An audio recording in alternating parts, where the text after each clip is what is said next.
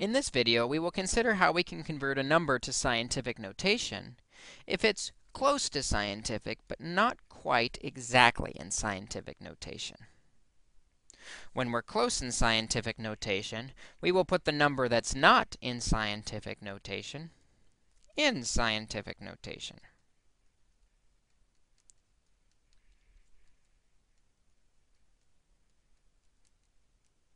When we do, we will often have several tens at the end of the expression.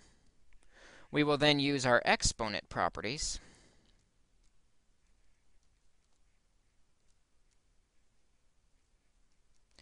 on the tens, usually by adding the exponents. So for example, if I have this expression, notice the decimal is in the wrong place. The decimal should be after the 5. So focusing just on the number, that number should be 5.236 times 10.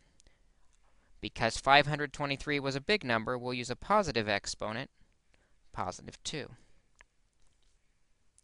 We still have times 10 to the negative 8th at the end of the expression. It hasn't changed, so it's still there. We will now use our exponent properties to combine the tens together. Our exponent properties say that if we have a to the m times a to the n, we simply add the exponents together. We will add the exponents together on the tens to get 5.236 times 10 to the 2 and negative 8 gives us negative 6 for our correct answer in scientific notation. Notice we did not multiply 10 times 10 to get 100. Our exponent properties, which comes before multiplication in order of operations, says that we simply add the exponents and keep the base exactly the same. This is what we have done with the tens. Order of operations says to do the exponents first without considering the multiplying and keeping the base. Let's try one more example where we're close to scientific, but not quite there. In this problem, we have a number that's too small to be in scientific notation. This means it will have a negative exponent when we convert it, moving the decimal to the correct place after the 3. 3.2 times 10. We use a negative exponent because the number was too small, and move the decimal 1, 2, 3 places. This gives us 3.2 times 10 to the negative 3rd.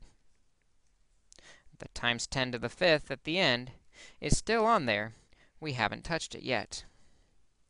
We can combine our tens together by using that exponent property where we add the exponents.